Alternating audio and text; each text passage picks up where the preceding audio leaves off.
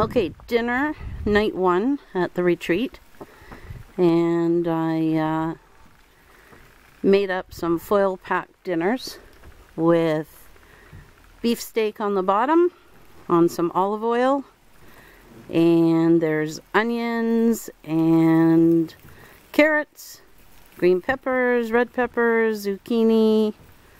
Oh, I forgot the mushrooms. Oh well. And a little bit of salt and pepper and some garlic sauce and baby potatoes. So they just went on, and we'll see how long it takes to cook, but it's sizzling already.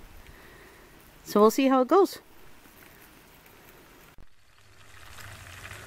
Okay, so they're off the oven, off the fire, and you can hear they are sizzling hot. So we're gonna let them cool down a little before we take them inside, just to be safe. But they smell good. Hopefully they're cooked and they're not burnt. Yum yum. Okay, so here's Survival Bill's dinner. He wants to get into it. Looks pretty good. Turned out well. And this one's mine. Mine's different because he has peppers in his. Mine doesn't. But anyways, it sure smells good. Looks good. I think everything's cooked. So we just have to see what the flavor's like. Hopefully it's good. So, anyways, that worked out well. Tomorrow night will be much the same, only chicken instead of beef. Where's the beef, hon? That's what I'm looking for. Beef's in the bottom. Okay. Yeah? Okay. Alrighty. Well, getting the fire ready so we can have night 2 of cooking over the campfire coals. So it's 10 to 3. So hopefully they'll burn down nicely in a few hours. And then we can start cooking dinner. And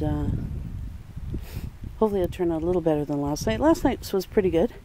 Just Bill's got burnt a bit on the bottom. So I put in a lot more liquid this time. So hopefully that'll help. Anyways, looking forward to it. Okay, so they're off the fire.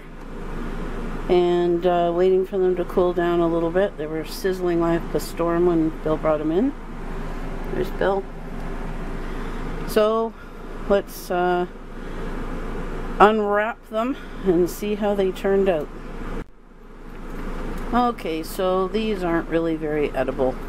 Last night's was better, but this is just beyond eating. It's cremation. Everything on the bottom is black and charred and stuck to the bottom.